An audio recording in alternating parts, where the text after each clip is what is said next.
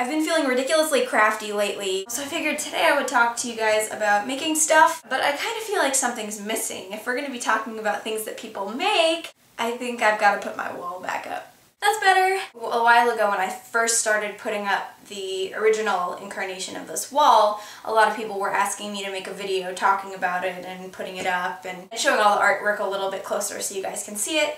I'm going to make a video about that. So I guess look out for that in a couple days. Now on to business. Crafting is awesome. I'm the type of person who doesn't stick with one type of craft. I look online and I look up tutorials and I buy books and I learn how to do new things all the time, and it's a blast. And the newest thing that I've been making lately is needle felting. And if you don't know what that is, you pretty much take wool like this and you stab it repeatedly with one of these terrifying, really sharp needles with barbs on the end. And you do that like a bajillion more times until it turns into something like this little owl that I made.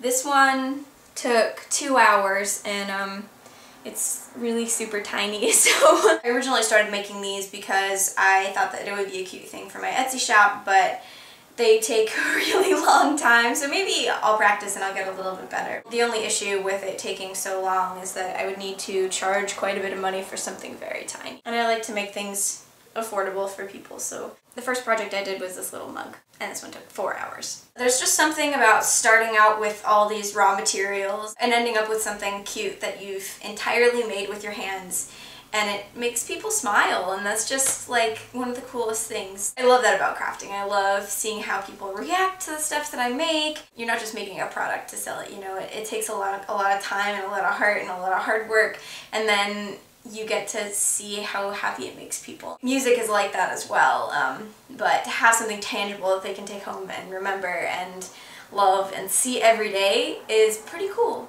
For our wedding, I made these little table numbers that I Mod Podged with the pages of a Harry Potter book, and it took a lot to get me to rip up a Harry Potter book, but I want to make it last and I want to make as many cute things out of it as possible. What I've been working on is these little collages of the owl Henry that I designed. Here's the 8x10. They're all completely different. I bought all this really fun patterned paper and I've just been cutting it out and Mod Podging it to the Harry Potter book pages on canvases. I'm gonna make a bunch more and then bring them on tour this fall. And if people like them, I could eventually put them on Etsy. One thing that people ask me about a ton is when I'm going to make more plushies and put them up on my Etsy shop. I haven't had an extensive amount of time to dedicate to making these. I also don't have a sturdy enough table in my studio yet to actually be able to use my sewing machine. This is the last of the little plushies that I made before this summer, and his name is Rutherford. He's an orange cat. These little guys make me super, super happy. So I think probably what I'm going to do is when I get home from tour, I'm going to make a whole lot. In addition to making my own, I really enjoy other people's artwork as well. I'm really lucky to have subscribers and people who listen to my music who are also really creative. So in addition to all these really cool pieces of art that I get to have on my wall, a lot of times people make things and bring them to me at shows. This summer I got some really cute amigurumi snitches. Super cute. People made things like this, and the beautiful 5 Awesome Girls die that somebody made for me. Yesterday I was able to go to the RISD alumni sale. I went into it thinking that if everybody who went to the Rhode Island School of Design is as talented and wonderful as my friend Karen Cavett, who went there, then I'm gonna want to buy a lot of things at this sale. And I did. I bought a good amount of stuff. I got this gorgeous hat. She actually dyed the wool that this hat is made out of, and it's super gorgeous. The amount of work that went into this, down to the dyeing of the wool, is really impressive to me, and I love it.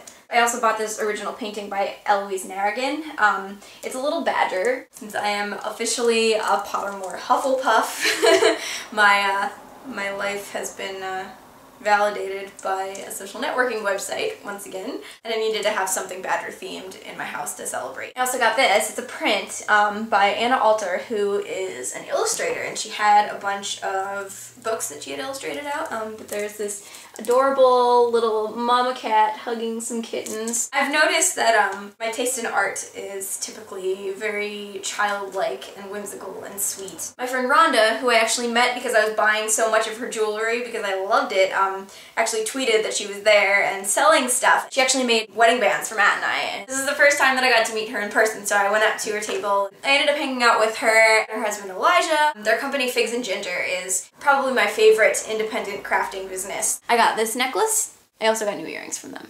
Their stuff is super, super just sweet and adorable, and it's the exact thing that I was talking about how crafting makes you feel good. It just warms your heart and makes you happy, and getting to have that and to wear it or to put it up on my wall is just so wonderful to me. My questions to you are, do you make anything? And if you do, what is your craft? What do you enjoy making? And also, what do you enjoy buying that other people make? Is there a certain type of something that just every time you see it, you have to have it? Supporting independent businesses is one of the things that is really, really important to do, because it not only makes you happy, makes them happy, it supports them, and it makes it so that they can do what they want. It can be terrifying not living off of a paycheck and just hoping that somebody will buy the things that you make or the music that you create.